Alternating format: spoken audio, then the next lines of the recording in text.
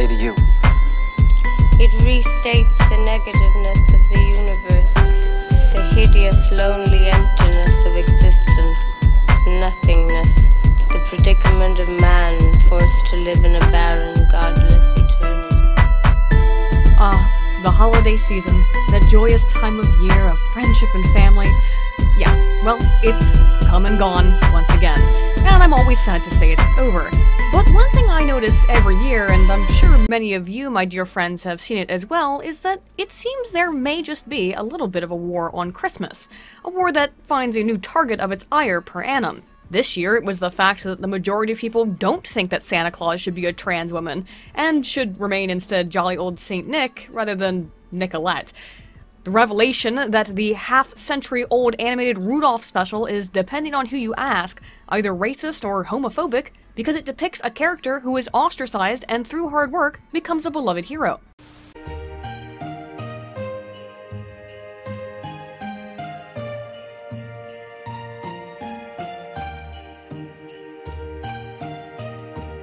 The continual removal of traditional holiday songs, specifically Baby It's Cold Outside, for being problematic, and now the decade-old general trend of replacing a Merry Christmas with more culturally neutral and sensitive terms. That concept of the war on Christmas was something that Trump railed about a decent amount during his campaign, and despite his assertion in mid-2018 that it was being ameliorated, I'm not so sure. Well, guess what?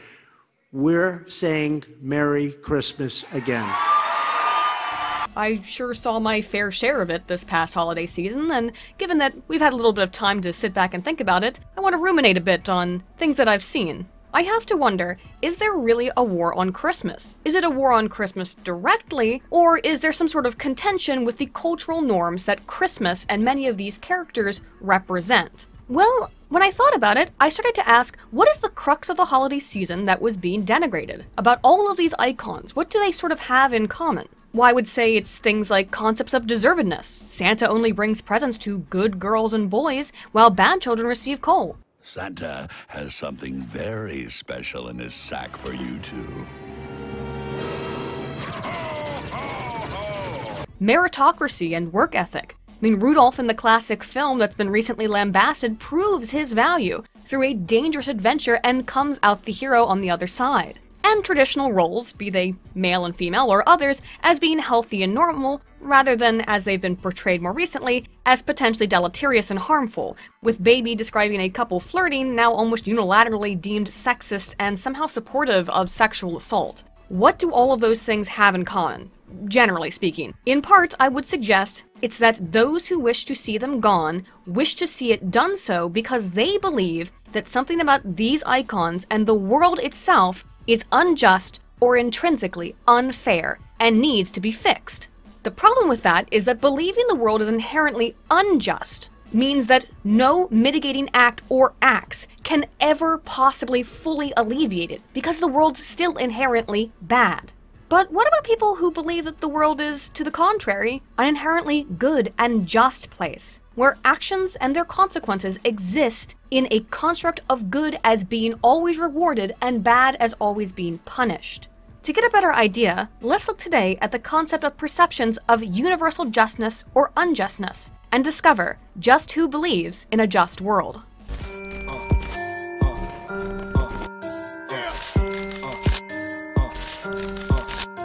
Lerner and Miller in 1978 initially posited this idea of the just world hypothesis, describing it thusly. Individuals have a need to believe that they live in a world where people generally get what they deserve. The belief that the world is just enables the individual to confront his physical and social environment as though they were stable and orderly. Without such a belief, it would be difficult for the individual to commit himself to the pursuit of long-range goals or even to the socially regulated behavior of day-to-day life.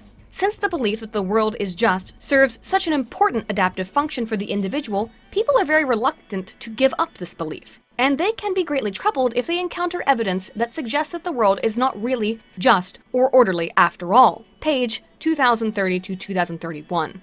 So basically, what Lerner and Miller have described here is a human need, an actual need, not a desire. Everyone, at point, has some proclivity towards it, to trust that good actions will be rewarded and bad actions will be judged fairly through the outcomes that they receive, in order to cope with the reality of things, which is that that's not actually accurate. The supposition that the world is just is untrue. But with that definition in mind, let's explore just what is a belief in a just world, or what I'll call pretty frequently BJW from here on. Hundreds, likely thousands of articles have been written on the belief in the just world since Lerner first proposed the theory. Today's video is going to utilize reviews of some of the early research from Furnham and Proctor in 1989 and some of the slightly more recent literature from Furnham 2003 and lots of stuff later and in between. But these are massive reviews, so check those out. As always, everything's cited in the description. But specifically, I want to mention in a 1998 review of the hypothesis, Lerner himself specified that there are two main manners in which this trait of BJW manifests. One being conscious, which concerns how we actively think about morality and make judgments about morality socially, and the other being preconscious, which concerns automatic heuristic responses to situations and serves as an emotional buffer, and as an explanation as to why bad things happen without having to think too hard about why they happen. We just know that they happen because someone did something bad. That's why they received a negative outcome. It doesn't have to follow logically, they just must have deserved it. That means, though, by nature of this, it's usually not a conscious decision to blame the victim of a crime, even when we tend to do it, but rather a subconscious propensity to view the victim of any negative consequence as somehow having earned it through their actions, and therefore, these negative outcomes must be just. As Lerner initially described it, the BJW is not just a simple trait, but an ongoing necessity which protects one's own sanity and mind from the facts and statistics that we recognize as logically true, but which are existentially disconcerting. That is, we know deep down, logically and intellectually, that bad things happen to innocent, good people, and there's nothing that can be done about it in most cases. But the BJW causes those who possess it, particularly to high levels, to casually posit otherwise, lest they be driven mad by confronting the harshness of reality. That's why the BJW is an emotional buffer. And it's why Lerner described BJW as a fundamental delusion of the human condition. Much like other types of cognitive heuristics, mental shortcuts, the BJW likely evolved in humans to assist us in processing information quickly, and to make snap judgments to alleviate the need for our brains to work too hard before reacting to some kind of stimuli. So in other words, the BJW serves as a psychological shield against the inherent unfairness of life that we logically know exists, but which we don't want to believe in. It allows for those who score high in it to see pretty much everything that happens as a just result or outcome of some behavior, allowing them to not strain themselves too much in having to carefully and individually process every single judgment in its justness or injustice, and accept the statistical realities that life is not fair. But if we all kind of understand this, how can we delude ourselves into believing the world is a just place when there is precisely so much evidence for its unjust nature? Well, May's 1998 proposed that perceptions of justice exist in two independent states, imminent justice and ultimate justice. Imminent justice is payback for previously incurred action, while ultimate justice is belief that in the future, any wrongs will be righted. If a gay man gets AIDS, well, for someone high in the BJW, that's just desserts. It's his paused pie, if you will, for being a degenerate in the past. And if he doesn't have AIDS yet, he will surely receive his gift in the mail soon. Thank you very much. You'll be getting a handsome simulfax copy of your own words in the mail soon. No. And my reply. Oh, by golly, Mr. President, Thank you for a question. This idea of deservedness brings us to another factor of the belief in the BJW, which is self-efficacy of behavior. We recognize that some people really are innocent victims of their circumstances, and even people high in BJW feel pity and empathy for them.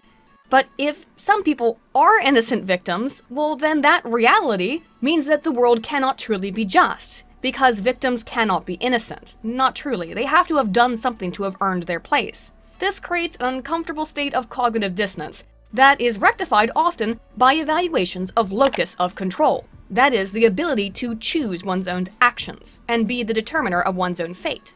People high in the BJW may feel more sympathy for people who are low in locus of control.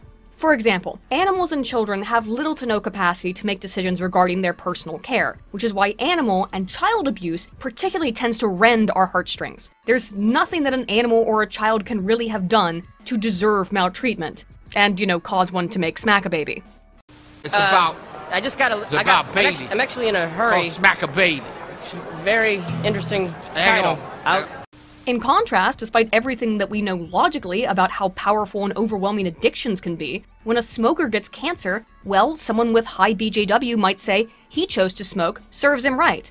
There are times when a lack of efficacy just doesn't result in feelings of sympathy, but rather, get ready for it, I'm gonna use the accursed term, no not that one, victim blaming. One of actually the most studied aspects on how BJW functions. You could potentially argue that the entire crux of the ongoing debate about whether or not a woman who has been sexually assaulted may have somehow deserved it, that's still a hot topic right now in the era of the Me Too movement, essentially boils down to perceptions of self-efficacy and belief in a just or unjust world. Obviously, of freaking course, no one deserves to be assaulted, unless you're a peanut. Just like no one deserves to be robbed. But believers in a just world would contend, well, if I want to avoid being robbed, I wouldn't walk down a dark alley in Baltimore City at night waving around a stack of cash. Or, well, if I don't want to be assaulted, I'll avoid posting any bills. This again is not logical. It's so people can try to rectify their own beliefs, to understand that the world is not just on a logical and intellectual level, but also not wanting to believe that because it is at odds with one's perceptions, things that make you feel better about existence. And I would say, when it comes to the example of the bills, that's where I think a lot of the current disagreement and debate lies. Do you really have the power to say no to your boss or to someone else in a powerful position if they pressure you into sex? Where does the efficacy lie in that instance?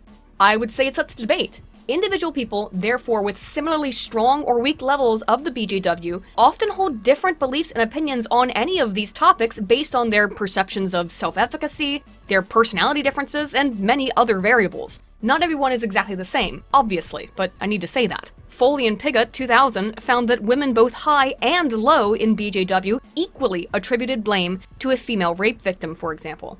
Further, Hammond, Berry, and Rodriguez, 2011, found that BJW alone had no direct effect on whether or not participants believed that the accuser or the accused in a case of date rape was more or less responsible for the act. But instead, BJW served as a moderator variable when participants also believed in various, quote, rape myths. Rape myths is a scale that I dislike because they're not always myths. One of the items is women sometimes use rape accusations as a way to get back at ex-boyfriends. Yeah, because that's never happened before. Not at all. Uvino accepted a plea deal admitting she had made up the assault allegation because, as her arrest warrant affidavit stated, quote, it was the first thing that came to mind and she didn't want to lose another male student as a friend and potential boyfriend. And the affidavit also said Uvino believed when the other student, quote, heard the allegation, it would make him angry and sympathetic to her. But on the note of passing judgment, there is rich evidence on how people who hold these beliefs make decisions regarding the legal system, both in civil and criminal cases. Foley and Pigott, 2000, again, used a scenario of a civil case wherein a woman was reported to have been raped in her apartment after she complained about a possible intruder multiple times to her landlord. So she's someone who seems to be an actual innocent victim, someone who took precautions and therefore had no self-efficacy when it came to her victimization. Regardless, high BJW participants attributed more responsibility and awarded less money to the victim than did those low in BJW. This is because, again, it's psychologically damaging potentially to the BJW to accept the victim as truly innocent. The notion threatens the very worldview, and its subsequent emotional buffering effects. Butler and Moran, 2007, similarly found that among Florida jurors, oh god, I bet Florida man was there. Florida man. Police report before committing a sexual act on a tree, yelling he was a god. Suspects tried to start a fire with spaghetti sauce. Was karate kicking those birds with masturbating at a bus stop. Told police he was Captain Kirk. Belief in a just world was related in part to greater propensity to suggest the death penalty for a man accused of robbing a convenience store and killing the clerk over the $300 in the register. Despite the defendant being described as a veteran who had been abused as a child and suffered from depression, things that might have made people a bit more sympathetic to him, Regardless of his potential hardships that others might see as mitigating factors in prescribing his walk up the ladder to go to bed, high BJW participants were more likely to support sending him to the gallows. In addition to being harsh on people from a legal perspective, BJW is also kind of uniquely related to distaste for the impoverished, with Harper et al. 1980 finding that people who believe in a just world often tend to also believe that the poor have done something to deserve their fate, be it by not working hard enough or by living under corrupt governments that they're not trying to overthrow, and therefore they're responsible for their impoverished status. Well, I think they should attack the lower classes. First with bombs and rockets, destroying their homes, and then when they run helpless into the streets, mowing them down with machine guns. If it sounds like I'm painting people who believe in a just world as uncaring assholes, let me be clear, they're not inherently. As I said, there's a lot of variation here. And we know a lot about that variation and the personality traits associated with it because we've been studying them for 40 years. So let's go through some of that research and see what other traits typify those who believe in a just world.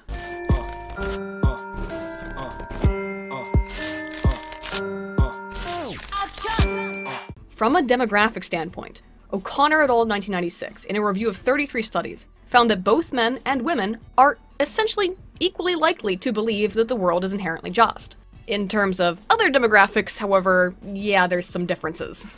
Hunt, 2000, found, in contrast to what he expected, that people of a lower social economic status are more likely to believe that the world is just. Poor people are more likely to think that the world is a good place to live in. But the effect that he found was completely reversed when he accounted for race. In general, black people and Latino people were significantly less likely than whites to hold a high BJW rating.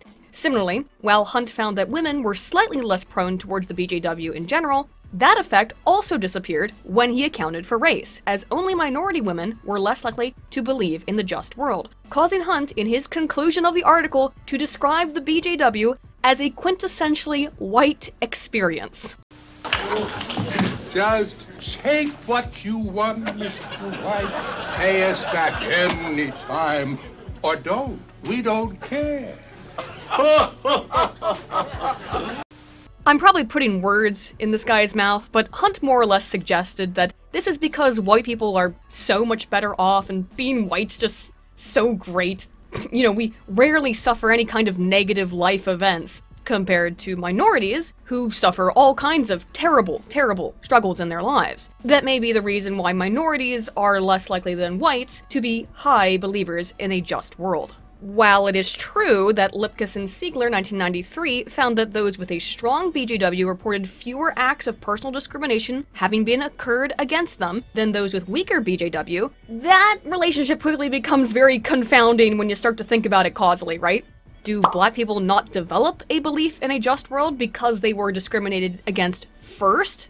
Or do white people have a belief in the just world first, and then not perceive themselves as being discriminated against because they see the world as a good place, and because the BJW serves as an emotional buffer against any actual discrimination they may face?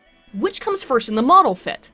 Actually being a victim, or thinking you're the victim? I obviously can't say for sure linearly, but I can say a wealth of evidence has shown that belief in a just world is a stable trait over time, even in the face of unfair life events, such as having a disabled child, according to the research of Dr. Claudia Dalbert from 1996. It's one of the reasons why BJW is a trait rather than a state. As I explained, this doesn't mean it's applied equally in all instances across all people all the time, but if you possess high BJW when you're 8, you're likely to continue to possess relatively high BJW when you're 80, regardless of any unfair or negative events that befall you in the interim. Even flood victims who believed in a just world, people who had just been involved in a serious flood, many of whom lost family members, reported lower instances of anxiety, depression, and various other types of psychological distress, while the opposite was so in those who believed in an unjust world, as found by Otto et al. 2006. While Otto and colleagues found that the BJW does not provide a buffer against symptoms of PTSD, it seems that it works much as Lerner suggested, as a psychological coping method. Lipkiss, Dalbert, and Siegler, 1996, found similarly that in addition to being more resilient to depression and anxiety, people high in BJW reported higher general life satisfaction. Dalbert, in her extensive book on the positive outcomes of this psychological shielding, posits that these effects are because BJW can be as much a pro-social thing as it can involve denigrating victims. It can provide a sense of social support, of stability, and provides resilience against rumination. That is, sitting around and crying, "Oh, woe is me" all day. Gee, can't think of who that describes at all. Donald J. Trump is now President of the United States. President Obama. The benefits of belief in a just world don't end at being seemingly just happier, less likely to suffer from mental illness, and being more resilient to stressors. Those who believe in it also generally have healthier romantic relationships. Lipkiss and Bissonnette, 1998, found that both dating partners and married couples alike were more accommodating towards their partner when they were high in the BJW. And the BJW was uniquely responsible for accommodating communication outside of other potential explanatory variables, such as trust and perspective taking. It's also possible that people with the BJW in extensive degrees, given that psychological buffering effect, are less affected by stressors that might cause them to struggle in school. As Barling and Mendelsohn, 1999, found that in tandem with a negative mood state, children who believed in an unjust world forwarded lowered performance in school. To recap, what we know so far is that people who believe in a just world seem to be generally better off emotionally. But what else predicts one holding high BJW other than being fucking a white male? Well, you might say, obviously, Aiden, it must be a pattern of irrational thinking, since inherently, the BJW is a heuristic error in logic. It is that fundamental delusion of the mind. But Stowers and Durham, 1998, did not find a relationship between the BJW and other irrational beliefs regarding the world. Thus, believing in the fantasy that bad things happen to bad people and good things happen to good people does not overlap to other kinds of fantastical thinking. And I want to say that first because I know a few people might be even more prone to think that the personalities, beliefs, and behaviors most associated with the BJW are irrational or insane because they also tend to be conservative ones.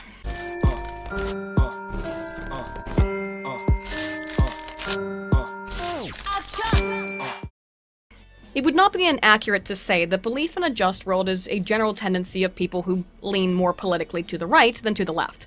Most directly, numerous studies on voting behavior have found that people with high BJW are more likely to support conservative political parties in both the United States and the United Kingdom. But simply voting doesn't necessarily mean much about one's political views or values. I voted for Trump, and I'm not a Republican, nor had I ever voted Republican until 2016.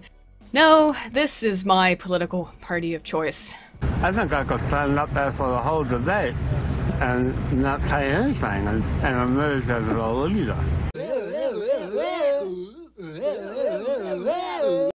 So what about other personality traits? Numerous studies have linked BJW to right-wing authoritarianism. Now, right-wing authoritarianism is an instrument originally constructed by Adorno of the notorious Frankfurt School to supposedly measure fascistic beliefs, but it turned out that it was measuring pretty much everyone to the right of Marx as a fascist. So rather than scrap the thing and start over, believing that its premise might be flawed, researchers pretty much just took it and reworked it a little bit and now call it the Right-Wing Authoritarianism Instrument, or RWA. Which is a slightly less offensive term, but equally silly in that it still includes all types of potentially, quote, right-leaning concepts as equally authoritarian in nature. By that I mean this. There are questions on this measurement that ask about the importance of rigid political structure and emphasis on law and order, but there's also questions that ask about morality, religious belief, and whether or not you simply think that being a feminist or gay makes you inherently brave. Regardless of my many issues with the RWA instrument, it's a measure consistently related to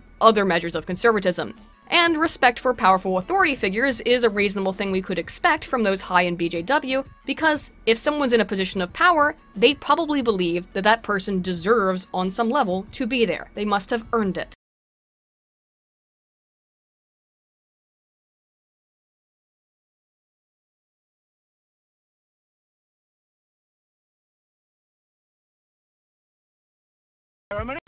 Speaking of morality and religion though a little bit, that too is unsurprisingly related to BJW. Not a big shocker there. God rewards the pious and punishes the evil. Although Hunt, in that study I mentioned before, noted there was no impact of religion on Black and Latino participants towards a greater experience of the BJW. That could be because of the association with BJW and something else, Protestant work ethic. A trait typified by avoidance of wasting time, the importance of hard work, delayed gratification, self-reliance, and perhaps most importantly, a belief that effort will pay off in the end. If it also sounds like by me describing Protestant work ethic that I'm essentially discussing a measurement of belief in capitalism, that's because that's more or less how it was initially proposed in one of the most foundational texts in sociology, written in 1906 by Dr. Max Weber, describing it the spirit of capitalism.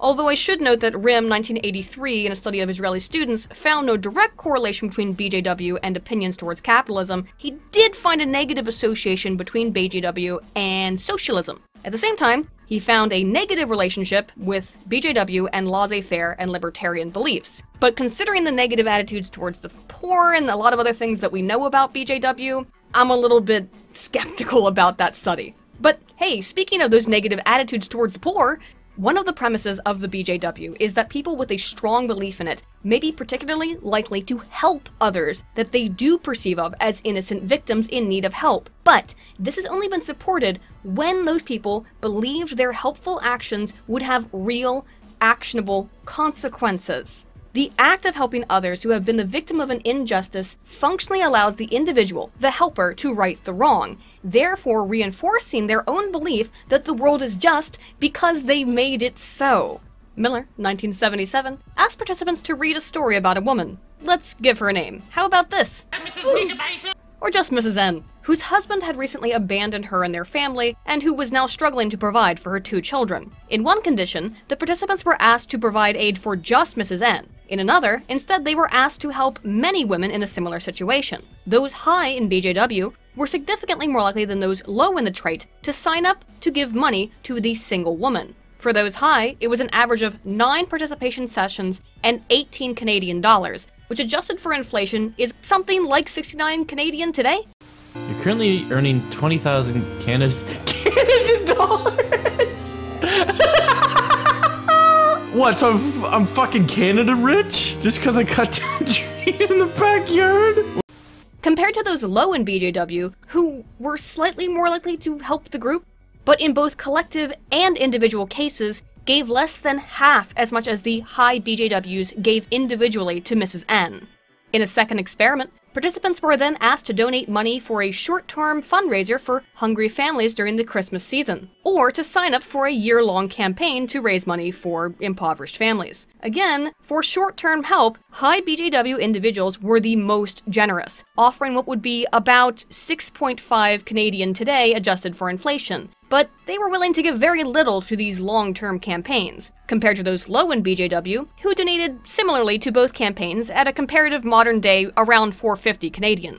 We've also seen this kind of individual altruism outside of the lab and in real-world settings of aid giving, as Bierhoff, Klein, and Kramp, 1991, used a purposive sample of participants who had witnessed some sort of automobile accident and had either offered aid or had not offered aid, and found that aid givers tended to have a stronger belief in a just world and have a higher internal locus of control. So are high BJWs altruists or assholes? Remember how I said that BJW is an emotional buffer? We can actually see just how that manifests in perceptions of risk, and even in relationship to other aspects of, let's say, conservatism.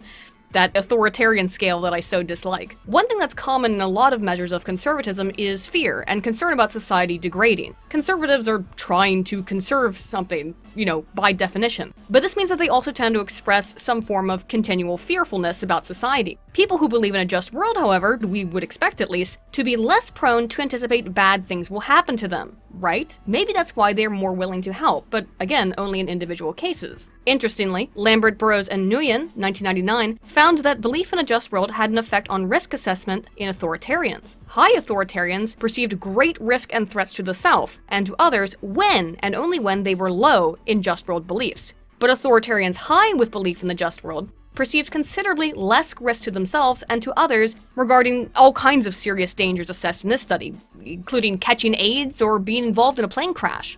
well, there's some potential pitfalls there in terms of making an inaccurate risk analysis or assessment about, let's say, STDs and ending up with the old herp because you didn't wrap it before you tapped it. It may also represent an emotional stability that's present in people high in BJW over other traits that allows them to, again, cope better than people who are more persistently worrying or have high neuroticism. Neuroticism itself, which is a trait that Noodleman, 2013, found in a meta-analysis, is consistently negatively related to belief in a just world. What I find a little bit more interesting about this, or more important, is that this association potentially indicates the reason why conservatism is related to BJW, at least on some level. Because BJW is a natural coping mechanism against fears and neurotic behavior that are typically otherwise higher in people who are a bit more conservative. But the problem is, again, in determining a causal connection there. Do people become more conservative because they have this fundamental delusion Lerner described? Or do naturally more conservative people develop a belief in a just world specifically because of its emotional buffering nature in a combination of other factors? Lerner suggested that belief in a just world is learned through social interaction during childhood. Calls to remove traditional fairy tales like that of Rudolph, stories where people are rewarded for doing good and cast down for doing bad, even things like the concept of meritocracy in earning your reward in children's media have seemingly been frequently attacked recently in the mainstream. And the war on Christmas? That's far from new, as I said. Be it a call for Santa Claus to be more progressive to removing Christian symbols from the Christian holiday season. Now, trust me, I'm the first one to point out that Christmas is originally a pagan holiday, but also, Christianity, as I've described, is kind of a perfect exemplar of what we call a just world belief. To those of us on the outside, it often seems entirely pointless and irrational as to why those on the left take umbrage with these tiny little minutiae, why they rage into the void over any perceived slight in media, be it decades old. But could it be because there's something about all of this that ties them together, a general nucleus of all of this, which relates to belief in a just world?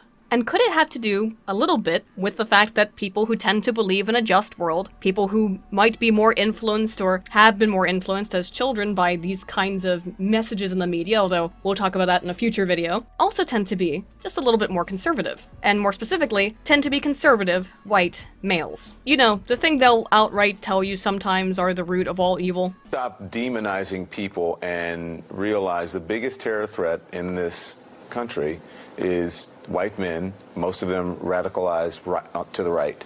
Well, if you can't just kill them here, you know, like they do in South Africa, then I suppose you could try to make sure they don't propagate through subtle social pressures and the alteration of cultural norms that dissuade anything that might result in more white male conservatives. Hang on with me here. I'm going somewhere. If you believe that white male conservatives are evil, wouldn't you want to do anything that you could possibly do to remove them, to lessen the number of them? They say this actively on Twitter all the time, and it's allowed for some reason. But if you can't kill them, could you change society by affecting the environment in which children grow up, and therefore realistically affect society in such a way that there would be fewer people with belief in a just world, and therefore potentially fewer white male conservatives? But for that thing that I just stated there to have any merit at all, we have to figure out, first of all, if belief in a just world is a product of heredity or of environment, and attempt to understand how this belief develops in children. We know from twin studies research, for example from McCourt 1999, that there are genetic factors which account for about 50% of the variance in right-wing authoritarianism. But while we know that BJW is related to authoritarianism, it is a unique construct. As we've learned, people with high BJW tend to be happier, have a more positive outlook, and be altruistic. All of which are things that have not typically been positively associated with role orientation or authoritarianism.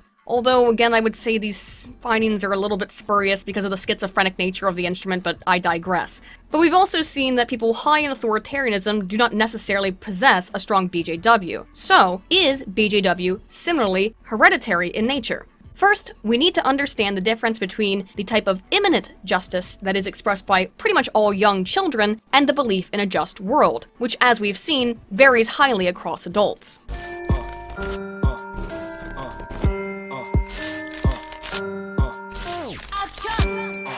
Jean Piaget, the father of developmental psychology, suggested that the vast majority of children have a very simplistic and basic concept of morality that he described as immanent justice. We've talked about it before, but we'll get back into it. Believing things to be simply good or bad, given the state of their development of empathy, being still ongoing, and also they tend to assume that everyone's going to agree with them about whether or not something's right or wrong. To illustrate this, Piaget read a story to a number of young children, where a boy steals some apples, and then shortly thereafter falls into a stream. The children responded that the boy fell into the stream because he misbehaved, even though we, as adults, can recognize that those two events do not follow causally. Billy did not fall into the stream because he stole apples. That's a non sequitur, but illustrative of how children perceive of morality. Jose in 1990 further tested this concept across different age groups and found that in first graders, 56% of them, compared to 21 to 25% in older children, reported that the non-causal punishment was a product of the character's wrongdoing. That is, in first grade, children still believed in this non sequitur, about 56% of them, but that quickly dissipated as they aged. However, while the older age group recognized that these events did not follow logically, they were more likely to report finding the negative outcome as fair only when the character in the story had committed a wrongdoing. In other words, they recognized that the story was not logical, but they felt it was fair that he got his reward of falling into the stream, for example, only when he had done something wrong in the first place. Thus demonstrating that as we cease in this general belief in immanent justice that all children pretty much hold, and then come to think about justice more cognitively, as our minds develop, we move towards this trait-like belief in a just world. But why does it happen in some people and not in others? There is not a ton of research on this, in large part because twin studies are very expensive and it would be rather difficult to find many children whose parents actively tell them that the world is a terrible place to live in, and it would be immoral to experimentally control for that.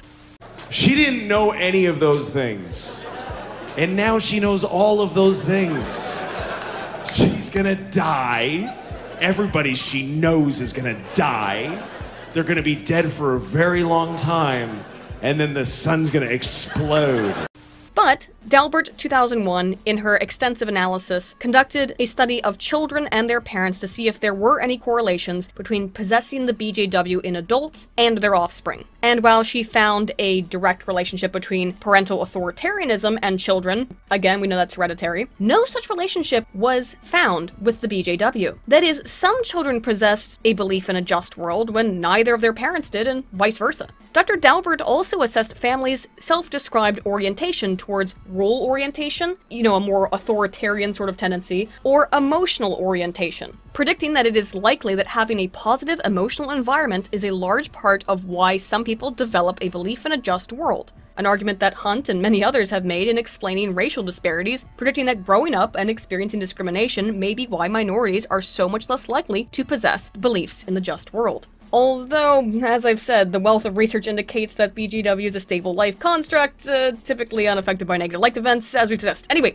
Dr. Dalbert found, as she predicted, a relationship between a harmonious, emotionally positive family environment and children's propensity to believe that the world is inherently just. Interestingly, this was uniquely strong in connection to the father's positive emotional descriptors of their family. Uh-oh, friends, I think I just broke the code.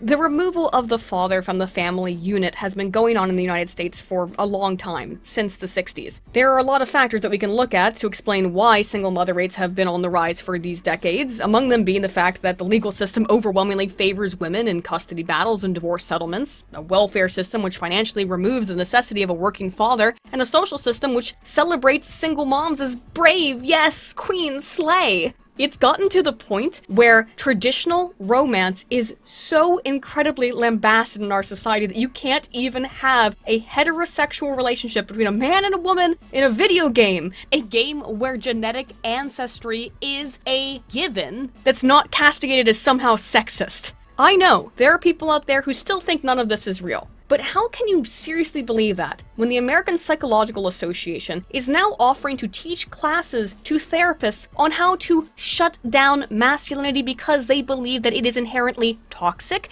and harmful? I never get answers when I ask these kind of questions, by the way. I just get people telling me I'm lying, even though there's screenshots up, you know what I mean? What am I supposed to do? If you have an answer, please provide it. The demonization of men and men's role in the family is almost impossible to not notice in entertainment media. I mean, look at the recent Gillette ad. Seriously? But then again, don't ask me, let's look at the like to dislike ratio. Bruh. But all of that, on top of all of the negative correlations that we know between single motherhood and outcomes for their children, now we also see this variable, belief in a just world, which produces happy, well-adjusted, altruistic people who just also happen to lean more to the right, is in fact probably environmental. And it is affected in its environmental nature by a happy household, particularly a happy, harmonious household with a caring, emotionally receptive father figure. While there is still tons of work to be done in furthering our understanding of the many potential factors that are involved in why some of us believe in a just world more than others, decades of research has indicated that there is a genetic component related to various politically aligned beliefs. As Alfred Punk Hibbing 2005 found, while parents' political affiliations with one party or another was genetically related to their children's political affiliations, their genetics were more strongly related to a number of differently held politically related beliefs. If you look at this graph here, you can see that yes, that means that socialism is genetic, at least somewhat. Most things are. So again,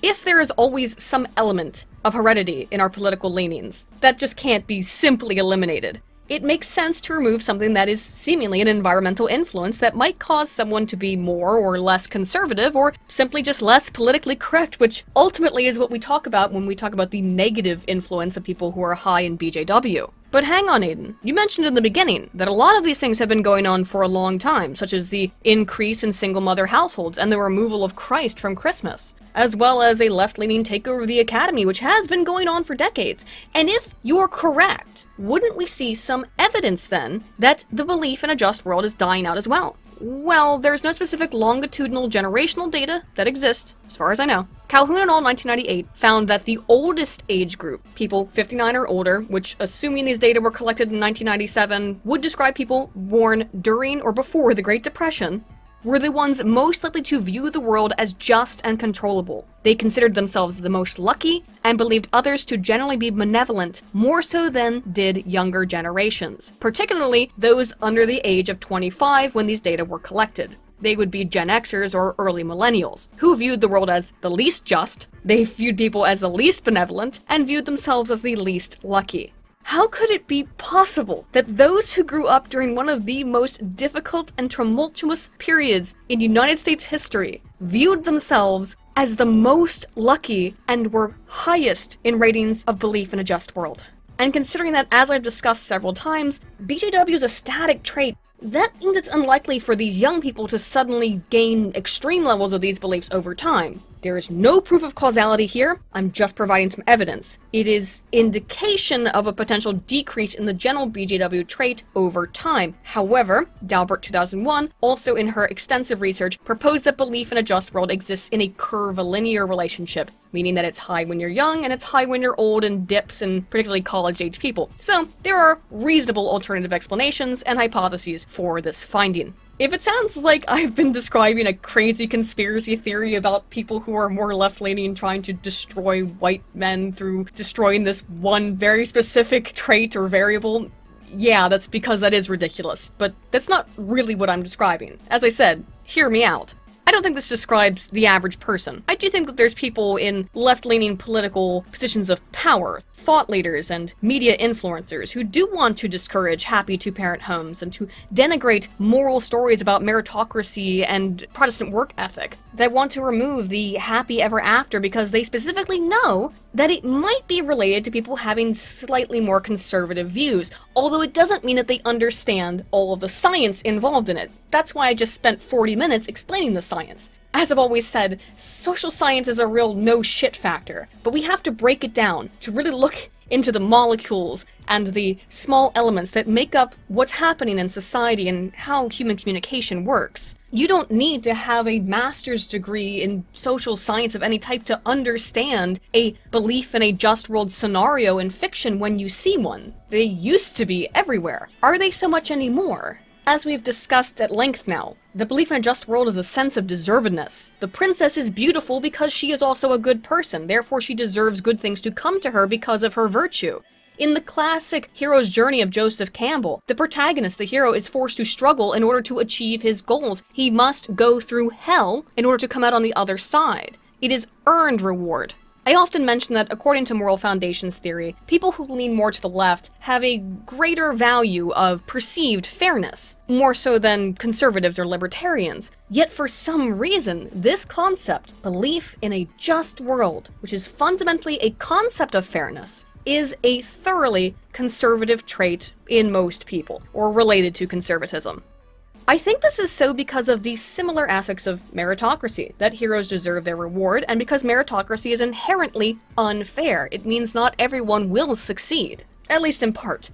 But ultimately, what I think it really comes down to is the difference between a value of perceived fairness and justness that seems paradoxical, lying in internal versus external locus of control.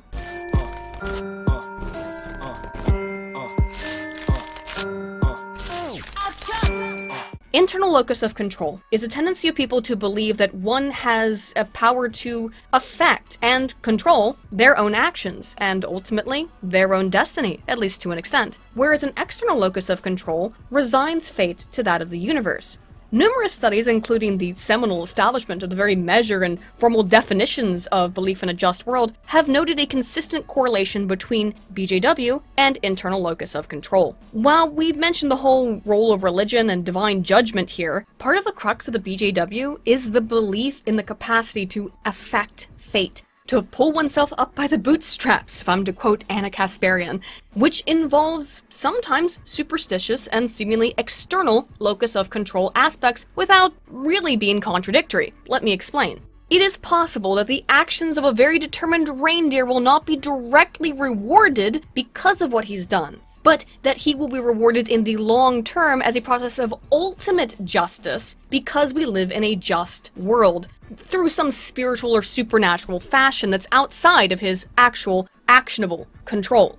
And ultimately, I think this is a major place where a difference and schism between people who lie more to the right and more to the left often occurs. People who believe in a just world generally think that they get what they deserve in the long run. Thus, they behave in a way that anticipates recompense for hard work, so they work hard expecting to get what they put in. In contrast, people who are low or weak in belief in a just world tend to see themselves as victims of an unjust system. As a result of seeing the world as fundamentally wrong, unjust, and bad, rather than admittedly delusionally just, this means no amount of change will ever represent evidence of justness to those who believe in an inherent and intrinsic flaw in society, reality, and the universe. Oftentimes, political commentators on the right will note how the kind of social justice Marxist demands upon society seem to creep up, asking for more and more and more without recognizing and celebrating any alterations and strides that have been made for their movements. While I don't necessarily endorse a slippery slope way of looking at this inherently, it's easy to find evidence in support of that tendency. There have been reasonable demands made from the left, such as gay marriage, but as we go forward into this spiral of increasingly being the current year, with more articles calling for trans Santa Claus or for him to just be more hip, countless more denigrating a cartoon animal as racist or homophobic, and a song about holiday flirting being banned from more and more radio play, it's easy to see this give them an inch, they'll take a mile concern. While I do think that there is a concerted effort, as I said, from those in positions of power politically and in the media to change the cultural landscape and zeitgeist. And you know, because they'll tell you, the average person who leans to the left, who often lacks this belief in a just world, probably just sincerely views reality as inherently unfair, that everything is doom and gloom in a way. They might be a very happy person, but they are never going to get their social justice because they view the world as unjust. This follows logically. It also means that justice can never truly be served in your perception of reality. No cause can ever be won. It's merely a constantly shifting window of increasing or more or less irritating forms of unjust behavior. And every perceived slight is evidence of this never-ending unjustness. Do you see how this works in a cyclical manner, much as it does in people who do believe strongly in a just world? But those people who do believe in a just world, they have that psychological resilience against any trauma, that stress, that stuff that does affect all of us. And they use that evolutionary emotional buffer to find examples within the world, in contrast to those who do not believe the world is just, to illustrate how wrongs are righted, how bads are punished, and how their efforts and work is meaningful. Now, it is true, without question, people who are high in belief in a just world can be callous, even cruel, when it comes to the necessity that they possess to protect this emotional shield they own. They are quintessentially politically incorrect, but they're happier in part precisely because they see actions as having real, observable consequences, even if they're completely fantastic and unrealistic. Rather than finding a new source of outrage, they alter their cognitive schema to see events as fair outcomes of action. People who see the world as unilaterally unjust will never be satiated in their continual moving of goalposts. That's, I don't even think, malicious at all. As I've described, it's not actual cognitive action going on in your skull. It's going on beneath the surface, in that heuristic function. That's likely partially genetic, and it's likely partially environmental. Again, as are most things. But I think I've tried to explain why there may be a war on Christmas. It might be real, but I think it's a war on something more fundamental. Something that truly gets to the core of human psychology. This evolutionary belief in whether or not the world is just or unjust. And if there is a war on Christmas, it will never be over. Because those who view the world as an intrinsically bad place, with no ultimate good, no ultimate justice, therefore can never stop fighting it. While there are certainly aspects of people who are high in BJW that can make them rough around the edges, to say the least. Have you tried kill all the poor? Sir, with respect, we've had this conversation before. I'm just saying, have you tried it? No, of course we haven't tried it. We're not going to try it. I'm not saying do it. I'm just saying run it through the computer, see if it would work. Whether it would work is not the issue. So you think it might work? That's pretty right-wing. Their greater satisfaction with life is a product of the belief that regardless of all evidence, good will prevail ultimately. Not the cynicism that no good deed goes unpunished, but that no prayer goes unaccepted. That, I believe, is truly the spirit of Christmas, and the spirit of the holidays. Thus, not so much as a late Christmas present to you all, but rather as a suggestion that you should keep the spirit of Christmas at all times through the year, at least, you know, when you can. In 2019, couldn't we all, just for a little bit, try to believe in a just world, just for a little while? If you've enjoyed this video, please be sure to like and subscribe. I'm Aiden Paladin, all ton of volt.